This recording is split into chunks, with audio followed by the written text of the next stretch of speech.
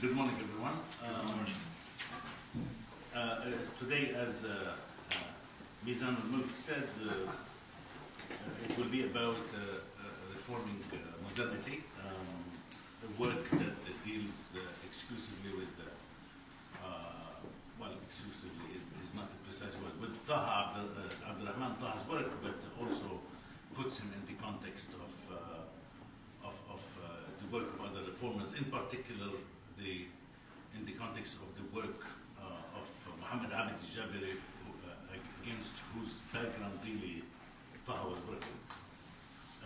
So one can say that the Arab writers on reason, and here mostly I'm referring to Jabiri, as well as of course many others, but he is, as I said, he is the voice that almost defined the Taha's reaction. One can say that the Arab writers on reason and rationality reflect the modern bias in normalizing and rendering normative a narrow conception of rationality, one that we now know to be instrumentalist to the core. The general attack on Sufism and Gnosis, launched by Jabiri and others, has amounted to an attack on what I call the concept of inner liberty, which was one of the hallmarks of Islamic culture. And for those who were not here before, I discussed this at length yesterday over several occasions.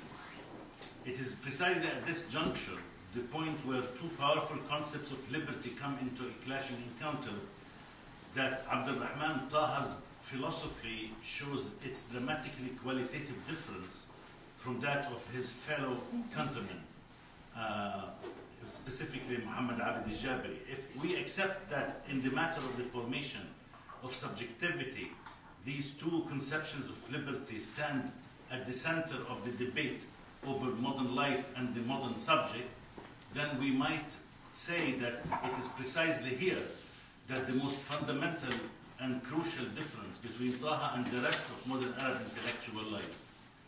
In fact, I will argue in this lecture and the next that it is this encounter between the two concepts of freedom that defines, and very likely will define, the battles and wars over the question of how to exit our present predicament, meaning modernity. Stefan Sheehy perceptively observed that modern Arab thought, I quote, articulates a subject who perpetually recognizes a master of knowledge that precludes itself. This self also almost invariably constructs the self as other, where the European self mediates the relationship between knowledge and Arab selfhood. It is only this supplemental mediation of the European self that can bestow knowledge and thereby mastery and substantive presence to the Arab, to the modern Arab. End of quote. While this is undoubtedly true, it is only one side of the coin. The other side stands in great tension with this vision. For as we see in Jabiri's work, there are two selves at work.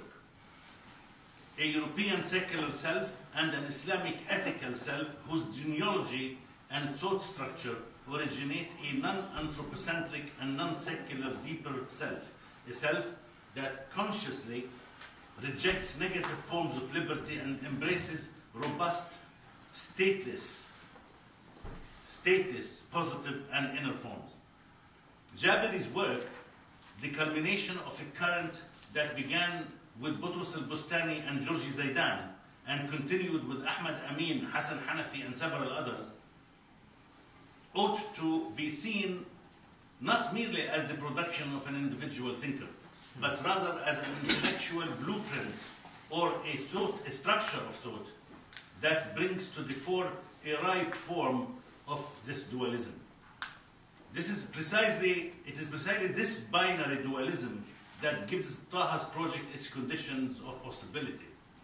He appears at a point in late modernity where the fissures and cracks in the modern project have allowed a return of the ethical. If Europe's hegemonic liberalism and secularism came to blot and obliterate Islamic values between 1850 and 1950, which is a crucial century, and if political Islamism appears as a misconceived reaction to the problems of colonialism and hegemony, then Taha's philosophical project is the synthesis that comes after but rejects both the thesis and the antithesis. Ultimately, his is a temporarily modern project, actually exquisitely modern project, that attempts to resuscitate and harness Islamic ethical time for what we can easily describe as a truly postmodern critique, an ethical philosophy par excellence. I have discussed the details of Taha's project in Reforming Modernity, and to some extent have treated his work as a great ally for my own thinking. I now want to engage in a more direct critique of aspects of his work, as I think that those aspects can straitjacket any project that truly aims at escaping the traps of hegemonic European thought. This has to do with Taha's conception of modernity itself, which I think is the single most problematic aspect of his thought. It has to do with his definition of modernity, which I summarily define as heavily Kantian, as emerging from slavish and constricted minds to free, ethical, rational, and willing subjects. Thinking about his definition of the concept and the world that is modernity, and about the ways he dealt with it philosophically, I might venture to say that the problem facing Taha has to do with history and historization, something reminiscent of the problems I discussed yesterday that faced Said himself in the problem of Orientalism. But let me first place Taha's critique in the wider context of his project. I do so in a series of summary propositions, just to summarize this project for you, so we'll contextualize the rest later. First, contemporary Arab Islamic thought has mishandled the Torah, the intellectual, cultural history of Islam, in good part due to its inability to carve for itself an autonomous epistemological value, to be independent intellectually. Second, a new methodology of rethinking the present and the past of this thought is a priority. Third, this methodological deadlock is due to unquestioning dependence on a misconceived Western application of modernity's spirit. The assumption being that there is a difference between the spirit of modernity and its varied applications. So Taha's, one of his major propositions is that modernity is not just one ball of things, but rather that it has a spirit and it has applications. And what went wrong is not the spirit of it, but rather the application at the hands of Europe. Fourth, this spirit is otherwise universally valid and therefore trans-historical. Trans-historical, this is a key word. Fifth, the spirit has the potential of producing multiple modernities, the Islamic being only one. Sixth, prospective Islamic modernity differs from its actual Western counterpart in its insistence on ethics as its defining feature. Seventh, this ethics is inseparable from religion, even politics. Eighth, Islam as a revealed religion can establish this version of modernity. Ninth, Islamic modernity proposes A, corrections to Western modernity, and B, a healthier modus vivendi and modus operandi in this world.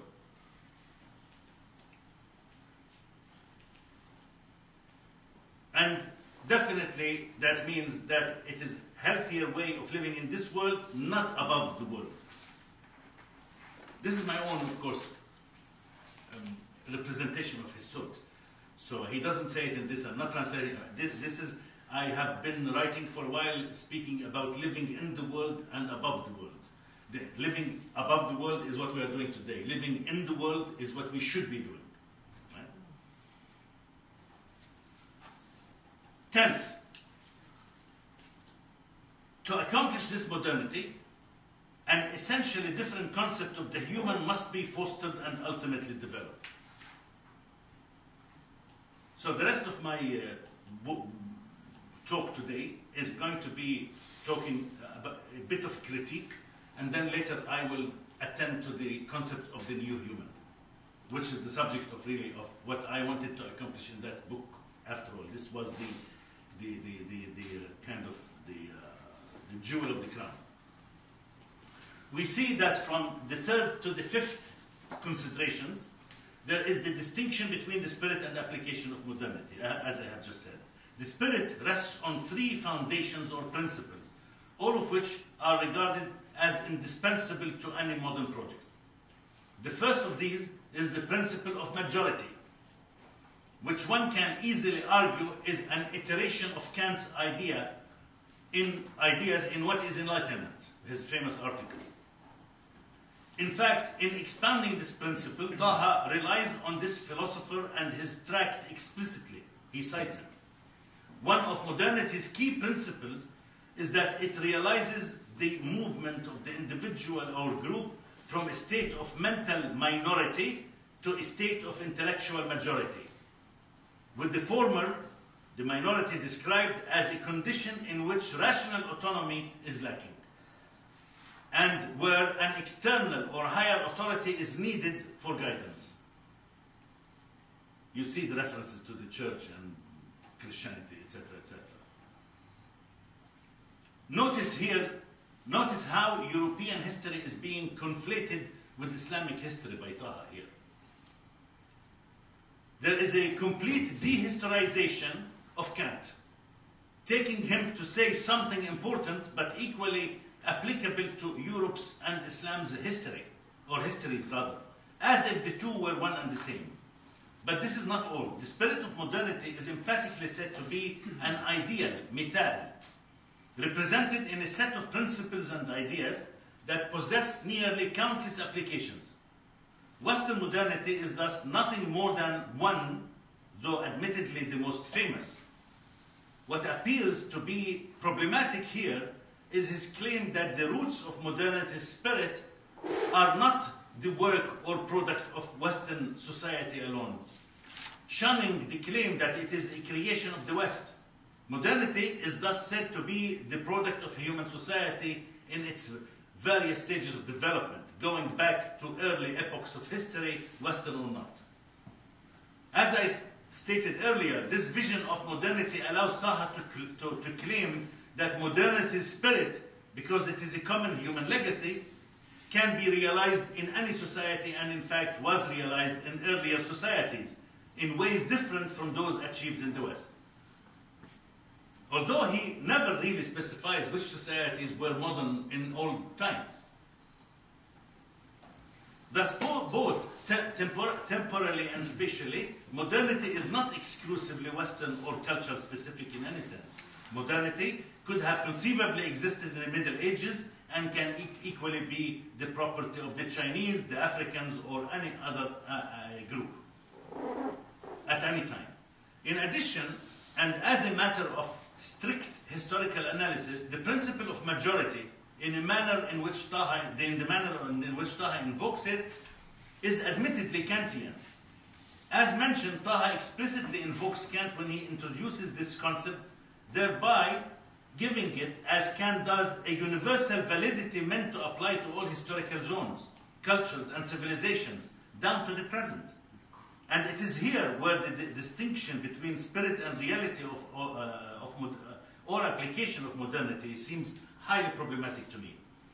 Kant's manifesto, What is Enlightenment, is a simplified statement of his general philosophy of the autonomous rational will, a philosophical triad, that is freedom, rationality, and will, or willing, a philosophical triad that is central to his overall thinking.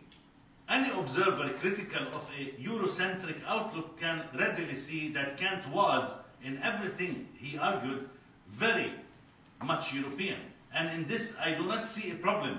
Kant was talking about Europe, and given his anti-colonial stance, he does not seem to have engaged in a universalizing discourse.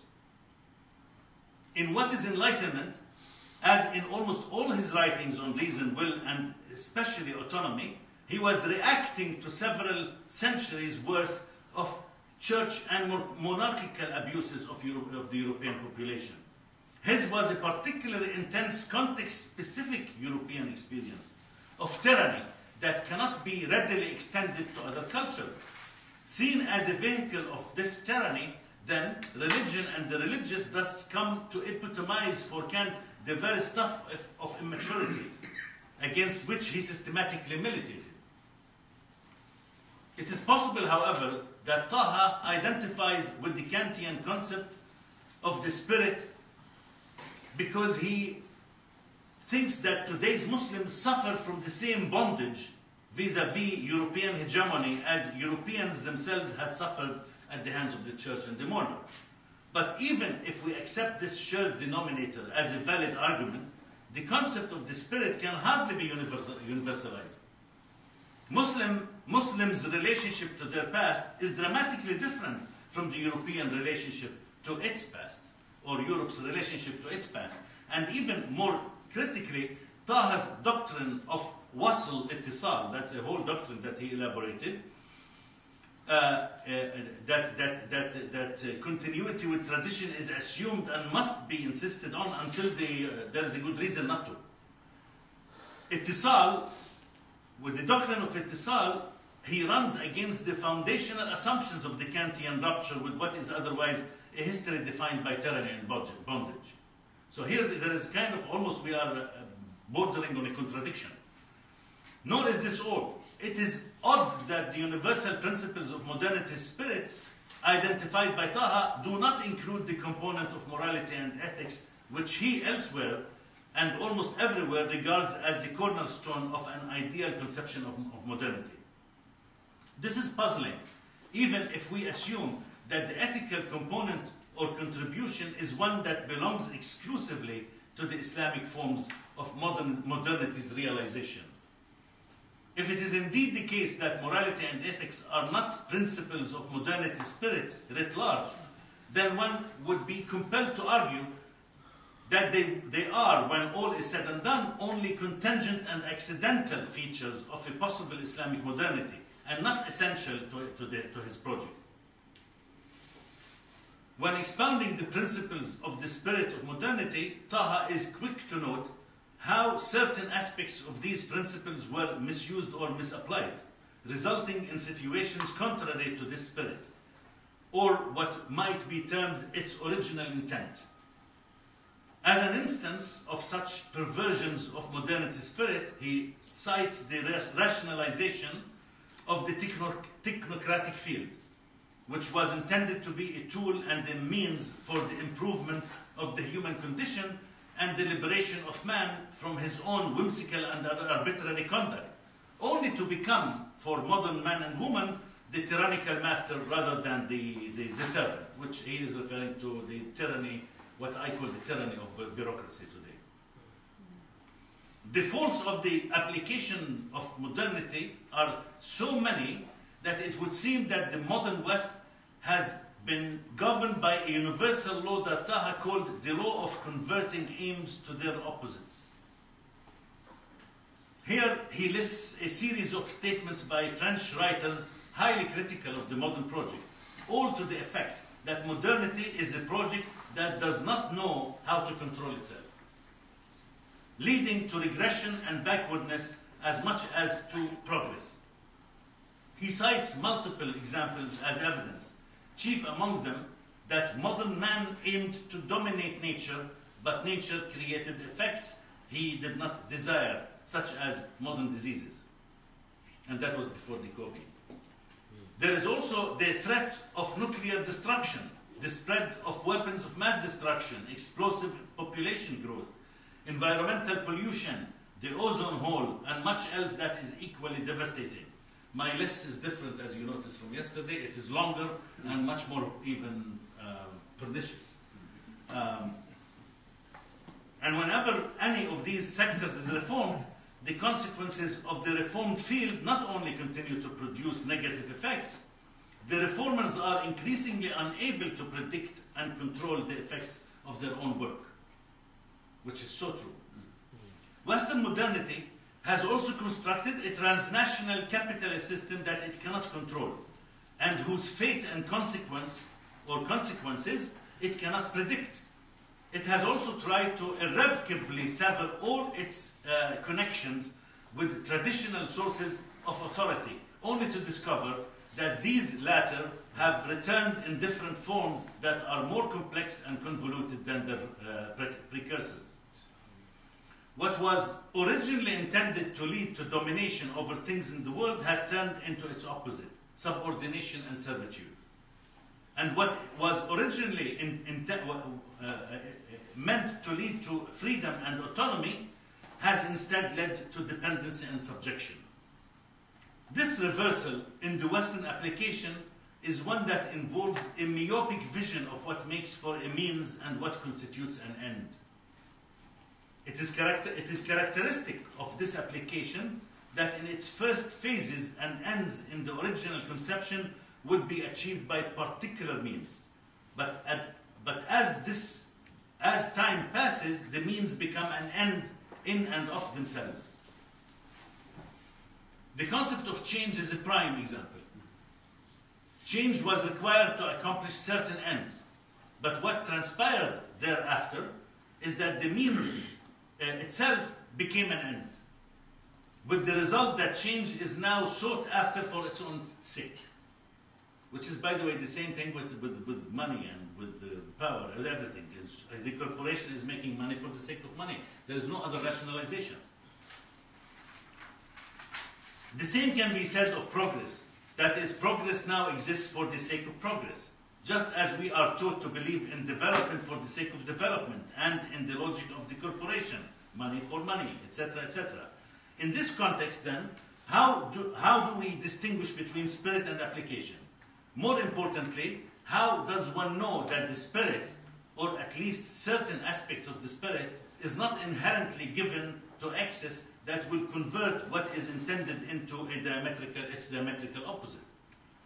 This critique goes to a number of major modern phenomena and institutions that have made modernity what it is, namely capitalist in its classic liberal and neoliberal forms, with a modern state that is presumably a sort of social contract application, the pervasive practice of the principles of autonomy, and much else. All this calls into question the validity of the spirit of modernity as a historically viable concept. As a strict matter of history, few thinkers and scholars would be willing to risk the claim that modernity could either have developed the system of capitalism as a merely contingent feature of the modern project, that is, without capitalism having any structural relation to its spirit or principles, or, to put it differently, that the system of capitalism is nothing more than a misapplication of the spirit and its principles, or an altogether unintended consequence, having nothing to do with these principles in the first place. We must therefore question the historicity of the distinction between spirit and its historical and cultural location, on the one hand, and between principles and their applications on the other. And once we do so, we must also be prepared to question whether Taha's concept of modernity spirit is sustainable within the content and form of his overall project. I'm going to stop here for now. We can speak about details later, but the idea is that it is difficult for me to, for example, to believe that for the rise of capitalism in modernity is an unintended result of modernity. It is not part of the spirit, but it just rose up from somewhere. When in fact the entirety of the history of the Enlightenment and Europe since the 17th century, at the latest, speaks of a massive wave within the intellectual and economic forces that not only created capitalism but justified it. Capitalism is not just an economic movement. It's an intellectual movement as well. And so I don't know where the spirit and the application here can be separated from each other. This is the critical part. The next part is going to be about how do we construct, if I may dare say so, how do we construct the new human? What are the characteristics that should go into the subjectivity? That's why we're here. Thank you much. All right. Bismillah ar-Rahman ar-Rahim, alhamdulillah, wa salatu wa salam ala rasulillah. So this is the third book in this wonderful trilogy, one that I read a little while ago when it came out and greatly enjoyed. But in the trilogy, I in fact found the book to be least satisfying. And I'll explain very briefly today. And in fact, Professor Hallaq today has already started talking about stuff that sort of looks at, begins to broach what I find unsatisfying in the framing of the book. First, the discovery of Abdurrahman Taha, may Allah prolong his life and bless his scholarship, was a pleasant surprise for me. This was 2014-15 when some of the students of Professor Abdurrahman Taha were my colleagues and students in Qatar. And there we read some of the books of Abdurrahman Taha together. And what I found about him over time is both intriguing and I think that he occupies an important, distinctive place in the canon, if you will, of interesting Muslim scholars today. I certainly wouldn't put him as the most interesting Muslim scholar, and I'll explain why. His background, he has PhD from Sorbonne, French, in philosophy of language, and he has, for several decades now, worked as interlocutor with the more established Moroccan philosopher Jabri, his senior in the same university. So it's very much a Moroccan dialogue that's been going on for decades, and for that reason I think it's really valuable. Whenever a dialogue, a discourse between serious thinkers goes on for some time, in which people don't use guns and prisons to end dialogue, you get something good. And unfortunately there isn't too much of that going on in the Muslim world, and so this was valuable. At the same time, Abdurrahman Taha's actual political situation in Morocco is something that I think, because he's very much a living thinker, it needs to be understood. He is part of Buzjisiya Tariqa, Sufi Tariqa, which has a complex history. The Tariqa split a little in a generation earlier between him and his Tariqa, the branch that Abdurrahman Taha belongs to, and the other one is Abdussalam Yassin. And the difference between them is that Abdussalam Yassin took an independent, critical position to government's policies, where Buzjisiya Tariqa serves as justification for whatever the king is doing. And this is not unknown. This is something recognized by numerous scholars who have written on this. And so Buzjisiya Tariqa's practices, which Dr. Abdurrahman Taha participates in, include a total sort of hierarchical relationship to and complete obedience to the sheikhs and ultimately to the king. King can do no wrong. Abdussalam Yassin was imprisoned, and this is also a Sufi tariqa, Abdussalam Yassin Sufi tariqa, but one that is not in favor and has been critical of the Buzjisiya branch, its sister branch. But this shows that, of course, you could be a Sufi, but you could be a Sufi of a different kind. And Abdurrahman Taha chooses to be a Sufi of the kind that is completely subservient to a corrupt kingdom. How does that explain his ethics? To me, that's a question mark. Second,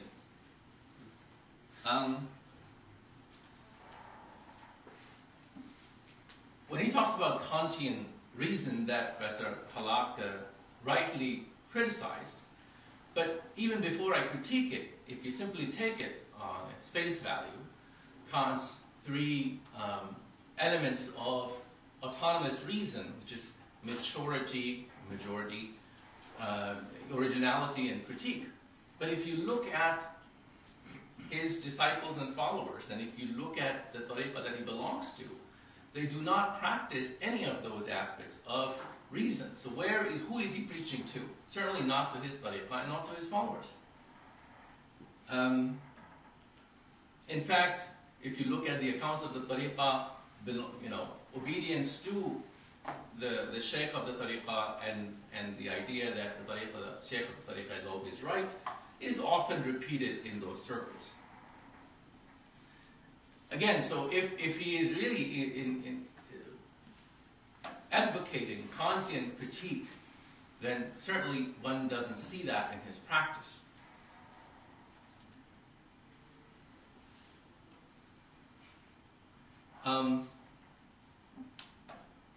The other aspect of Abdurrahman Taha that I find problematic is in fact discussed much more eloquently by Professor Hallaq, which is his notion of modernity, and of course the separation of the spirit of modernity from the applications of modernity, shows to me a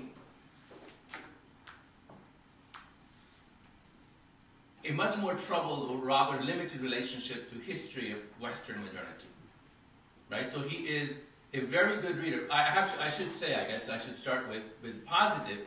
He is absolutely amazingly well learned in languages, and he reads Kant and, in German. I cannot afford that, or Foucault in French, which I can't afford to do.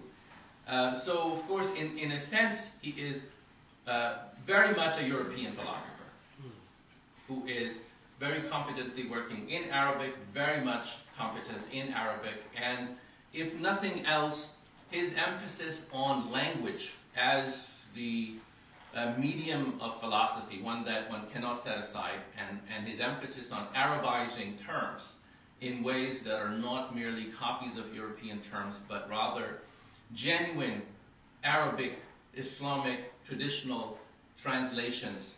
So he has a new translation for every term. So he doesn't accept Almaniya for secularism, he would call it Dahraniya, because he can connect it to something in the tradition and a deeper. I think that that's a great service. So in terms of language, I think that that's his single most important contribution. When it comes to ethics and politics, I am slightly less impressed. His reading of Turath, he talks about Turath, so when I look at his reading of Al-Ghazali and Ibn Taymiyyah, two scholars that I personally study, and I think that his reading of Turath is, on the one hand, the good part is that it's generous. He doesn't go into age-old disputes. He reads everyone and reads broadly. But on the other hand, it appears to me to be a somewhat limited reading, which doesn't, in other words, it's not the same as scholars who are dedicated to Al-Ghazali, either in the Muslim world or in the West. So it is somewhat general. And this means that the thing that he's defending, the Turath, he spends less time studying that and more time dealing with Western critiques in some respects. And I think that this doesn't mean necessarily a major flaw, but rather it is the beginning of a project in which he's simply laying foundations.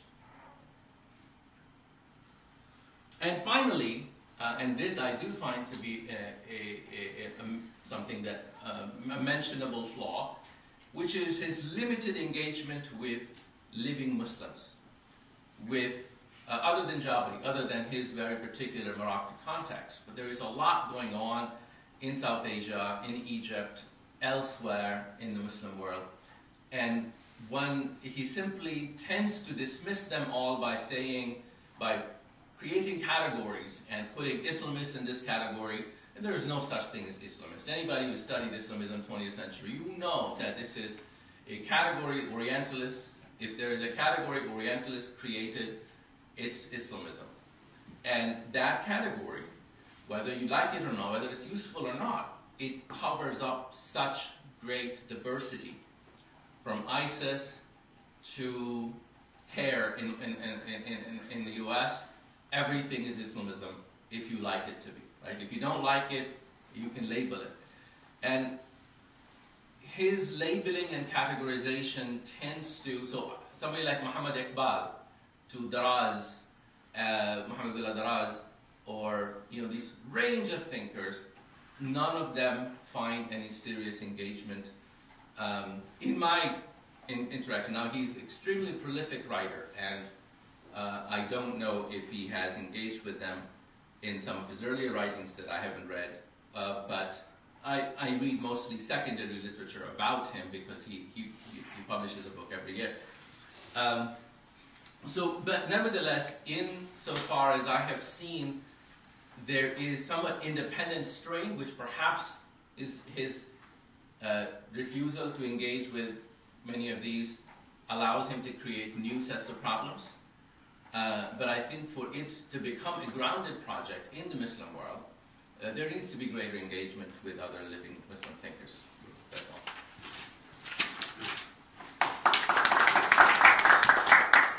Thank you very much. Anjum. Okay, so we're going to open up for questions. Right. Bismillah. Bismillah ar-Rahman ar-Rahim. Thank you so much. This is only getting better from yesterday to today. I'm really excited about what we're talking about. Just one quick clarification. When you talk about the principle of majority, we're really talking about Kant's idea of intellectual maturation, right, of the individual. So majority and maturity could be interchangeable. Then that way, okay. Just want to be clear. And then the other question really has to do with, I first discovered this with Anthony Giddens, his book, wonderful book, but tough to read, The Consequences of Modernity. And then I went backwards to Durkheim. And so I'm wondering about and Giddens says that the distanciation of the self, or the alienation of the self, our alienation from the product of our labor and our fragmentation from society, just like Durkheim's idea of the anomie, that this is a hallmark of modernity. And so I'm just wondering if Taha addresses this question of the alienation of the self in his writings. Yeah, definitely. This is he comes through with this through the concept of ruh, the soul, and his emphasis and one of his almost repetitive statements throughout his works is that torturing the body is much easier than torturing the soul. And so the soul is always a locus of concern for him, and the alienation, fragmentation, marginalization of the soul has always been his concern throughout. So yes, to him this issue of conscious. I mean, he does not. He always finds substitutes for the modern terms in the Islamic tradition. So the ruh functions to displaces all sorts of categories within Western philosophy. The nafs. Also, he is something I wanted to discuss today, but there is no time. Is that one of the contributions he made, and I think he is almost unique in this. I don't know anybody else who did this. Is that he created a philosophical dictionary throughout his work. He is never, and for a good philosophical reason. It's not just wants to show how original and brilliant he is.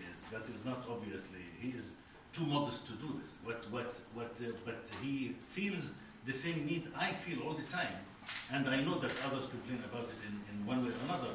Is that we cannot, as I said yesterday, we cannot use the language to represent another system of thought foreign to the cerebral existence of the language itself, the first language. And I refer to this as the problem of translation. So in order for him to translate properly from the Islamic heritage, he needed to create his own concepts, drawing on the Islamic tradition, but also not using the Islamic terms either. He was changing the Islamic terms themselves. Like Farabi did 1,000 years before. To some extent, Yeah. but it is much more massive in Taha than And Farabi. so how does he give expression to Anumi in I wouldn't be able to tell you this Okay. specifically. I have to go back and look at the generally he does this in almost. But interestingly, when it comes to rushd and bulugh, he uses this just simple translations of Kant. Wow. That is also significant. But if I may have I don't. My good colleague here raised several important, but there is one of them. One of the issues that he raised deserves a counter comment because it is quite important. His affiliation with that kind of Sufism, which is politically docile and submissive. That's what I understood you to say.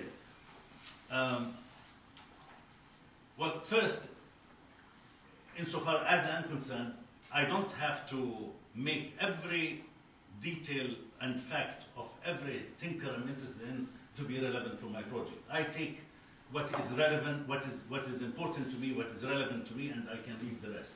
Because I'm adapting certain ideas from others, as we all do, in order to construct something. There's no ex nihilo construction. You need to find the building blocks from places. Everybody does this. When Kant did his work, also he went to basically Berkeley, Locke, Hume. Hume was half of Kant's house is really either a reaction or the bricks that he borrowed from Hume. So people do this all the time, even the best and most brilliant philosophers. So for me, Taha is important because he provides me with certain arsenal that I can draw on. So if he were politically submissive, supposing that I agree with this proposition, it doesn't affect my take on him. And it doesn't affect what I wanted to do in the book, because the book is concerned with a particular contour or framework. I don't have to have every detail about everything that Taha did in the book. Unless it is, I make of it a certain way. This is the sovereignty of the author. I'm sorry, every author in this case is sovereign. Right? But there is much more to this than this situation. I think Taha, in so many ways, having read his Ruh al-Din in particular, which is like 500 pages work, and very one of his best shots. I find that actually he is politically careful in order to be able to do his work on the strategic, basic, tactical level.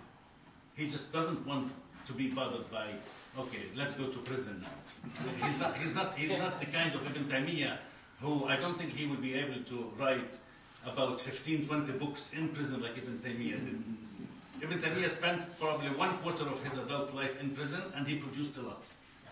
Sometimes I entertain this idea. I thought maybe I should make some trouble, so nobody will bother me. I can sit and write.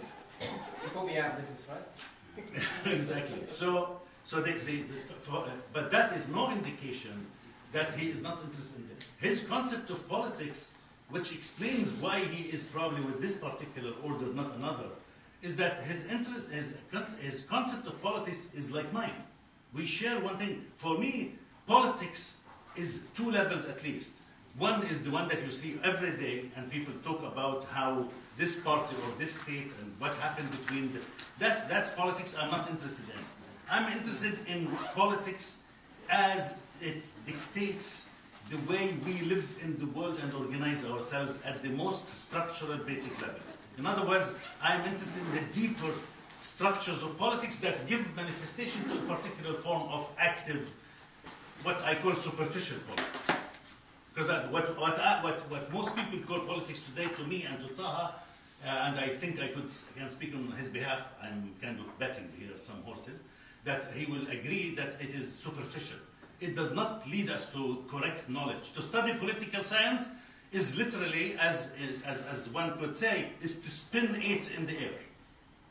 I have no great faith in political science in terms of, unless political science goes deep into the structures of a human life and ask the fundamental question, what kind of subjectivity of a human being that you can locate in the world and in relation to other individuals with the same subjectivity that can create a form of or a system of politics that is very different from what we have today.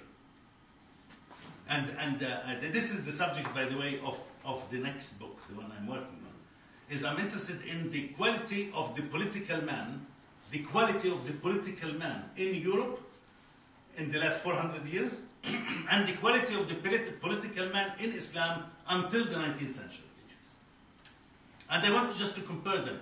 Not because of any, I'm not saying, all I'm saying is that these are two models of politics, two ways of doing politics in the world that are qualitatively different. They cannot be more different from each other anywhere. I don't know any greater difference.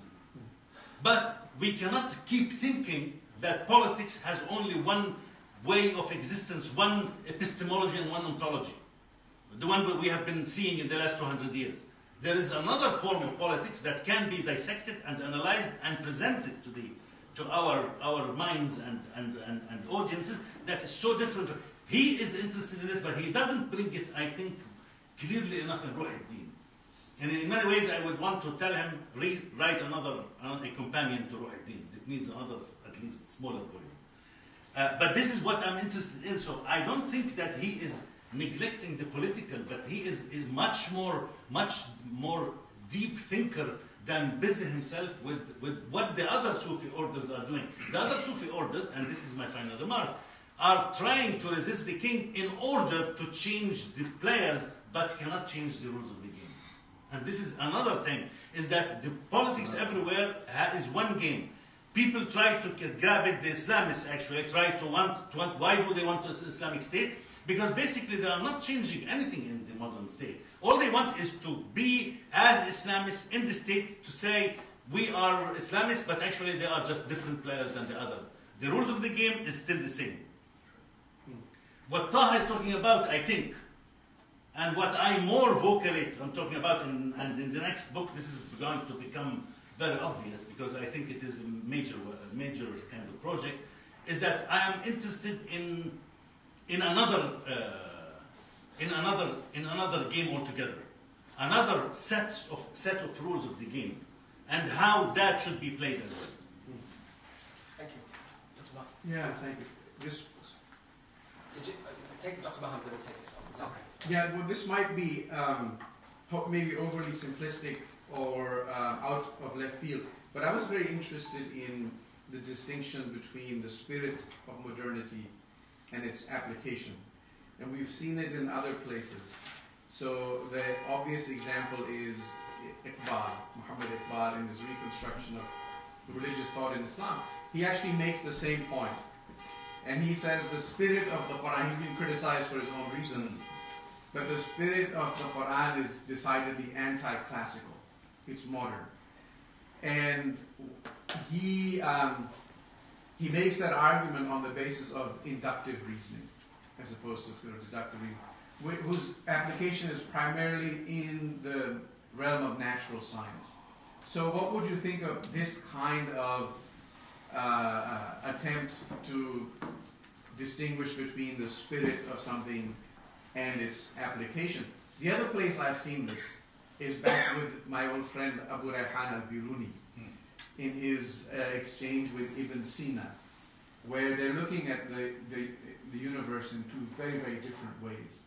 And I remember Alessandro Bausani, who wrote on this exchange back in the 1970s, he says, perhaps in a footnote, one of the reasons why we didn't have a scientific revolution in the Islamic world is because they didn't have the tensions with a modern spirit of inquiry that we saw emerge in the West, which kind of dovetails for me with the observation of Iqbal. So I would love to hear your comments. I think that we're talking about two different things. Yes, yes, I think what you are talking about is something much more palatable because it is what you are. I think what Iqbal was trying to do, insofar as I remember what I read Iqbal a long time ago, when I was a very young man. That's an issue of memory here. But if I were to recall, it is about simply what is the intention of something. What does the Quran have intentions to or ways of hermeneutical interpretations that can be accommodated in the modern world or not?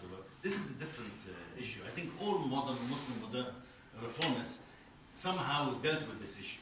So Fazlur Rahman was one of the most prominent ones in terms of how the Quran. But I think Taha is talking about something else. I think Taha is talking about that the Enlightenment basically. I think he's saying that the Enlightenment basically is, in the spirit of the Enlightenment is good, but Europe did not apply it well. This is a crucial point, because if we think that the spirit of the Enlightenment is good, then we are still trying to figure out things that we should have forgotten about a long time ago. Because, for example, there is, and that's why I concluded my remarks about capitalism in this lecture. It is impossible to separate between capitalism and industrial and bureaucratic revolutions in modernity from the concept of freedom and liberty. One can say that liberalism actually is made of, many people will tell you, well, liberalism is difficult to define, it's different. I mean, everything can be defined except liberalism, and which is very interesting. But we have to define liberalism because we see its intellectual work in operation, and we see its actual manifestations in reality in operation.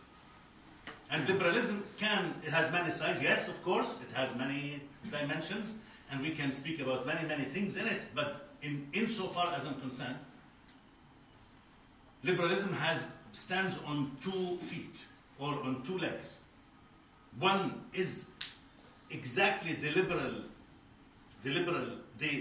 capitalist system that is justified by an entire philosophy in the Enlightenment.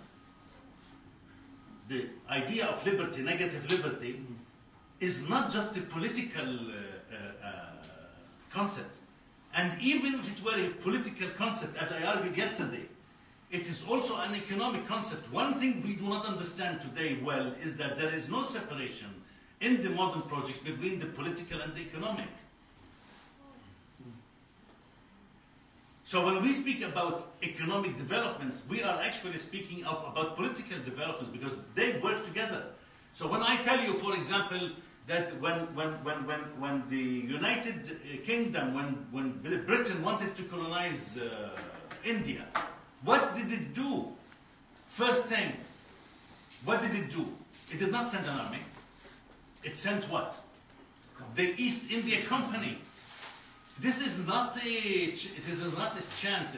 Behind the corridors of the British Parliament and the British government offices and the room of the Chamber of Commerce and all of these institutions, lots of discussion and talk happened, and planning and thinking that actually made everything connect with each other. The politicians were talking about with the traders and the merchants. Everybody was, and the merchants were the politicians, and the politicians were the merchants. The politicians went to India to make a fortune. It was even declared, said outrightly. So why are we separating between politics and so political economy is one of the most fruitful fields of this discussion today. I must agree about this one. And so liberalism stands on the foot of one leg is the economic system with its protective intellectual apparatus. That's one. And the other leg is the political system that protects the other leg. Because you really cannot run too far with one leg. You need the other one to make the other one run. And the other one is really what we call democracy, what we call liberalism, what we call elections, what we call whatever that constitutes a liberal democracy. There is no capitalism that can live without liberal democracy, and no liberal democracy can live without capitalism. If we understand that these two are the two legs of the same body, of the same human, then we realize that, in fact, there is no distinction between the ideas that came about freedom from Kant to Bentham to James Stuart Mill, John Stuart, and his father, James, as well, both of them, and many others who discoursed on all sorts of things that relate to freedom. And so we cannot, I can't see the difference between spirit and application. Dr. Moore. Yeah, sorry, so I have just one quick clarification for Professor Anjum. Dr. Abdurrahman does deal with Iqbal pretty, I would say, engagingly at the Nifs al-Akhlaq and Mafahim al-Akhlaqiyya, and as Professor Hallaq can probably say, the English oeuvre of Taha Abdurrahman is probably about 4 to 5% of Taha's actual work, 4% of which is just Professor Hallaq's work. So I would definitely urge everyone to read his primary works, because the English, unfortunately, does not really capture it. The second thing is that in this discussion between the ruh and the tatbiq, or the spirit and the application of modernity, Taha's letter to you, Professor Hallaq, that you yourself quoted, was that he said that the Arab and the Muslimin have become sukar al-hadatha, obviously evoking the ayah. Sukar al-hadatha, like intoxicated with modernity, obviously evoking the ayah of وَمَا هُمْ بِسُكَارَ وَلَكِنَّ عَذَابَ اللَّهِ شَدِيدٌ. And that his sort of critique was not that he necessarily disagreed with you. And again, this is probably jadalun shi'ariyun, or an emotional argument that like Muslims are so intoxicated with modernity that he just wanted to sort of bring it gradually.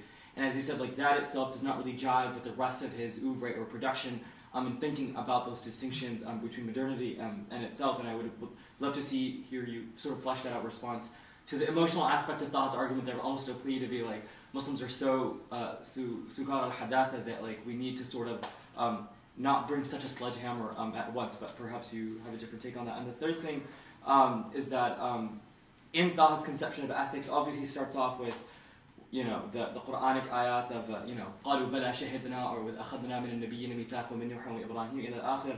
I mean, all of those ayat are the foundation of his sort of critique against hadatha, that we're not, the malik of this world, but we're mu'taminin ala ghayrina wa ala anfusina.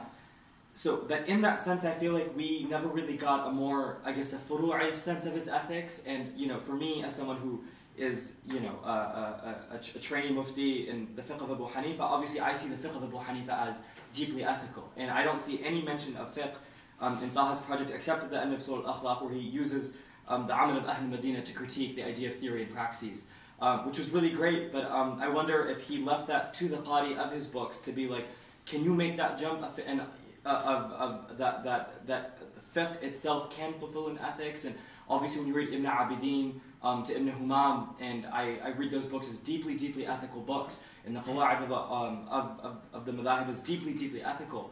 But I did not see Taha engage in that, and maybe that's just because he obviously is not a traditionally trained alim in that sense. So I would love to hear you think that if you do believe that Taha thinks that fiqh can serve that role of hiwar or muhawir or ufuqan للمسلمين ولغيرهم, and so.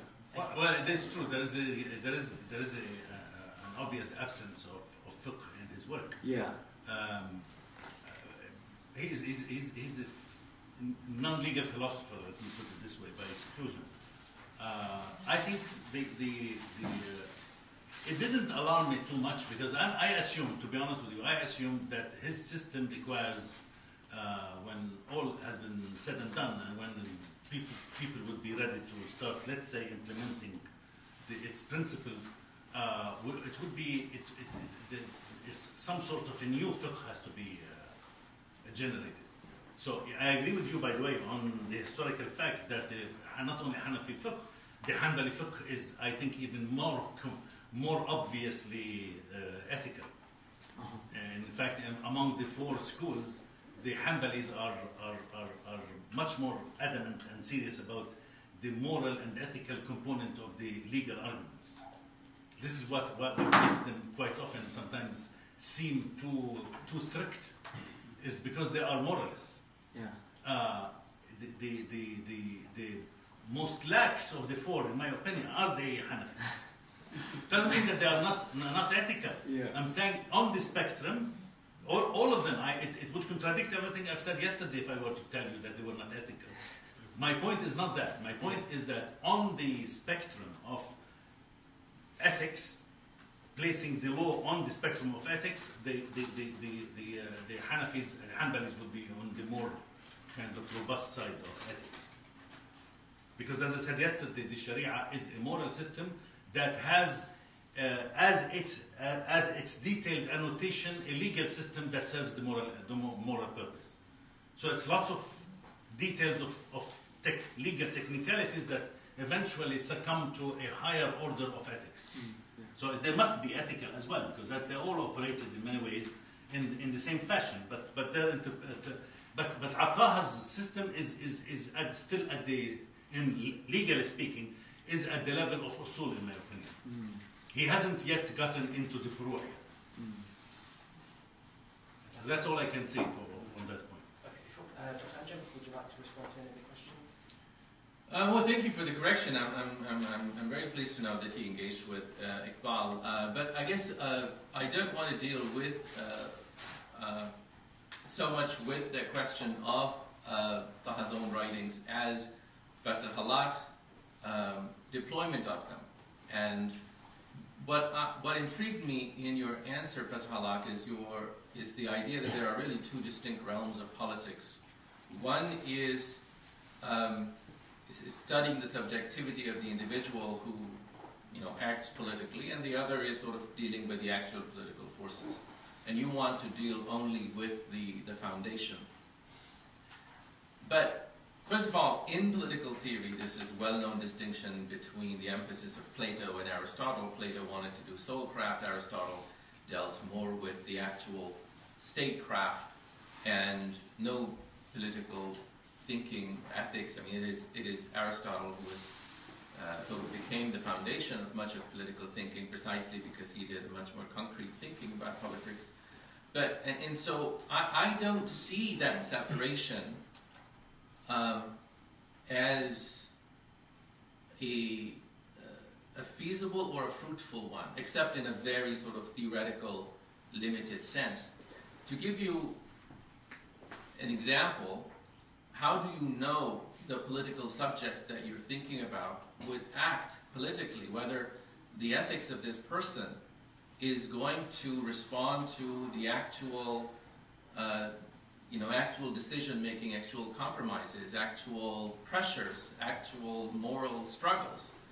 And at least in the Islamic tradition, whether you look at fiqh or usul or the siyasa tradition, the art of making compromises, whether it's through the language of fiqh, of ahwan al-baliyatayn and so on and so forth, or maqasid, these were all things that are really necessarily, the subject formation, in other words, has to be vertically connected. Otherwise, you could imagine somebody in Hitler's entourage who is doing greatest ethical theory, because he's just thinking about, oh, the great Nazi blonde man that I'm going to create at the end is going to be the most ethical person. I just need to get rid of these, these dirty people that are not desirable. But that's not thinkable for us. I think it's not, precisely because you cannot sort of vertically separate these two levels of ethical thinking. But it seems to me that you are saying that it is possible because there's no separation between the two. Because if there's no separation between the two, I'm arguing that there is another subjectivity, political man, political person, political woman, whatever you want to call it, that can be very different from the way we constructed. Our political system today assumes that there is something evil about the human nature, that we are not, the very idea of constitutionalism in Western democracy and now everywhere around the world is the idea of the separation of powers. Why is there a separation? Why do we separate between the three powers? Because you want one ambition to counter ambition. I'm quoting big philosophers here. When you want to have an ambition, it's all about greed, ambition, and almost every nasty quality of the human is assumed to be found in politics, and therefore what you want to do is to make these separate so they can fight each other, and the balance of the fight will be good for public good. The other kind of politics assume that people are actually good. They are the creation. Generally, of course, some of them are nasty and mean, but generally God created man and woman as reflecting. They were intended in Islam to be the khalifas of God on earth. It is in the Quran. And if you are a khalifa, you assume to be a khalifa of God on earth. It means that you are replicating and you are supposed to, through what we said yesterday, لِنَبْلُوَكُمْ أَيُّكُمْ أَحْسَنُ عَمَلًا, you are supposed to strive to become a better and better person to such an extent that you, and that's where Sufism comes in, the powerful hegemonic Sufism in Islam comes in to say, I am going to work on my subjectivity as much as I can in order to attain the idea of fana. What is the idea of fana? The idea of fana is to aspire closer and closer through the prophetic model in order to become what? To become Khalifatullah ala al-ard, which is the most sublime animal on the face of earth. This is why the being and such a chosen animal on the face of earth comes with this gravest of all responsibilities, ethics. This is why the Khalifa should be highly ethical. This is why it is. So all of this assumes a good human nature. Hobbes has no place here. And so there are two kinds of politics, and there are two ways. We cannot continue, my good fellow, to think that what we have today is the standard of humanity. Because if we continue to think that we are the standard of humanity, well, good luck to us. We are not going to make it another 50 years. I will wager on this myself. But, so if I may, I'm trying to understand how a faqih would think. You have the example of the Rashidun, and you have the example of the Ayatollahs of Iran today. The example that you gave perfectly fits in the role of Grand Ayatollah of Iran. Somebody whose formation as the perfect man allows him to have the supreme power. But Umar radiallahu anh says, if I'm wrong, correct me. Abu Bakr says, if I'm wrong, correct me, I'm not the best of you. Even though he's been formed by the Prophet ﷺ himself. And what I'm trying to say, that the way a Muslim jurist thinks is, I think, if I were to use the language, which I agree with, I agree that democracy is based on a cynical view of human nature. But that cynical view often turns out to be true. What do you do with this empirical example? As a faqih, you can't simply say, I'm looking for the perfect man. As a faqih, you will say, I'm looking perhaps to do both, right? I want to be accountable. I want to be accountable to shura. I want to be corrected. Even the Prophet opened himself to correction and reminder. And how can you say that then, that this one simple subject formation is sufficient? I'm not saying you were saying that, but the point is that any political system has to worry about both aspects. And you're absolutely right in that in the liberal moral democracy, particularly, or rather immoral democracy, particularly in the 20th century, even America was different, under sort of Christian influence early on, that the moral character of the president mattered until Bill Clinton, for instance. So we are going down a path that is really dangerous, but at the same time, I don't think the two are mutually exclusive. I think that you need a mixed regime, if you will. Okay. May I have 2 minutes? 2 minutes and then we'll take a break. I think that we are confusing here what I am saying about the presumption or the assumption of a particular quality of a human being with what has been called in modern political philosophy the problem of dirty hands.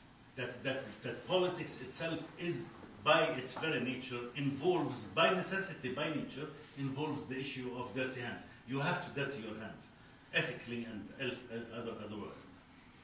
So we are dealing, and I'm not delusional about the world. I know that politics and having to make tough decisions is really tough, and sometimes you have to do things that you don't want to do. This is taken for granted in the realm of politics. But my argument is that there are two qualities of human beings who are facing the same set of facts. One assumes the evil nature of man, and one assumes the good nature of man. And they are both sitting in two different rooms making a decision on the same set of dirty facts. dirty facts using the dirty hand problem, right? Which one would you choose to be your politician? In a world where we are assuming that everybody is playing by the same rules of the game, The bad guy. which one would you choose? The good one. The bad one? Why the bad one? Because dirty facts. He knows how to deal with them better than the other guy. That's Ibn Khaldun. No, I think it's a misinterpretation of Ibn Khaldun. Sorry, Ibn Khaldun is severely misunderstood. No, this is the modern attitude. This is a modern subject we have here. But is there not a place for hubs with Asfal Safilin? Is there not a place for hubs? As your leaders and running your society? Not as your leaders, organizing. but as a holistic system. Yeah, must we not account for both? Yes, but you don't want them to be making policy decisions and major decisions about your life. A leader of the sort, if they are to be taken, they are exactly going to do what they are doing now to us in our forms of government. They are going to re-engineer us every moment, control our lives, and whether it is through the internet or through government or bureaucracy or this or that, it's endless, and that's why we are in trouble. You want to continue in trouble? Choose that. It's very easy. I don't think it needs an astrophysicist to figure this out. Is that all of these have consequences? You wanted to deal with the better because he knows how to deal with that situation better than others. Think wider. What does that mean in the world if everybody is doing the same thing? If everybody is throwing an empty bottle of Coke in the garbage, we are in trouble. What we want to do is to create a human who will not have. So, of course, some will continue to throw, but you don't want them to be all throwing that bottle. And that goes for politics. You have to change the game, not the players. The players come after the game, the rules of the game. But just forgive me for following up, but going all the way back to Al-Farabi says that if you have a corrupt community, that a virtuous leader will never work. He will either be deposed or killed. Yes. So what's left to us but hijrah? Like what's left then? If we acknowledge the corrupt nature not only of the society. Beginning to sound dangerous. No, but what's left for us? If we acknowledge the corrupt nature of the society and even the corruption of the philosophical foundations that society is based upon, what's left for us? I'll tell you. And we come back to yesterday's. The idea is not, listen, you cannot do hijrah because this will create another major problem. Yeah. Because then you'll have a minority who's militating against the majority and hell will break loose. What you need is literally to have enough of popular movement that believes in the need for change towards something of that sort. We should not decide on it now, but at least we know that a change through education is necessary. We begin with our children. You begin with your children. And if you are a teacher, you begin with the children in your school. And so forth and so on until it will take essentially two probably. But it's very easy. Either we are going to exterminate ourselves in about 70, 80 years, or we are going to see the light and get out of it wisely. We are extremely intelligent, but we lack total wisdom.